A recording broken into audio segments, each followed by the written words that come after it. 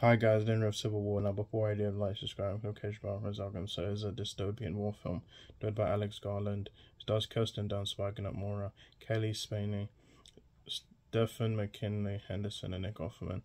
It focuses on a team of journalists who travel across the United States during a rapidly escalating Second American Civil War, which has engulfed the entire nation.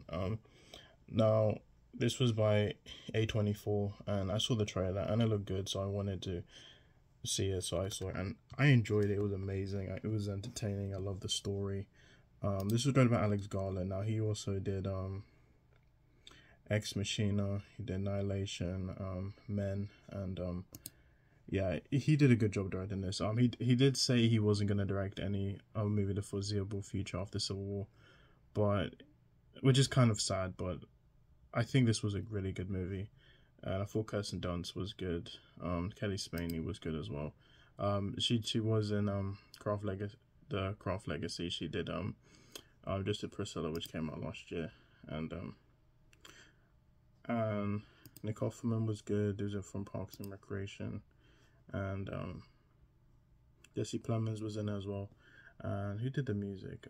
Ben Salisbury and Jeff Barrow.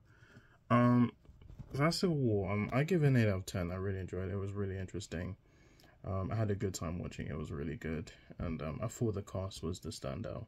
And I thought the story was good. It revolved around a civil war. And yeah, that's pretty much what I have to say. I really enjoyed it. I thought the cast was great. I really enjoyed it. It was interesting.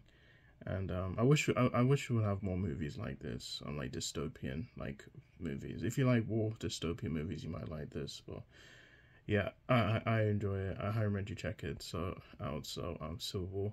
I give it an 8 out of 10. Guys, so much for my videos. My next one. Bye.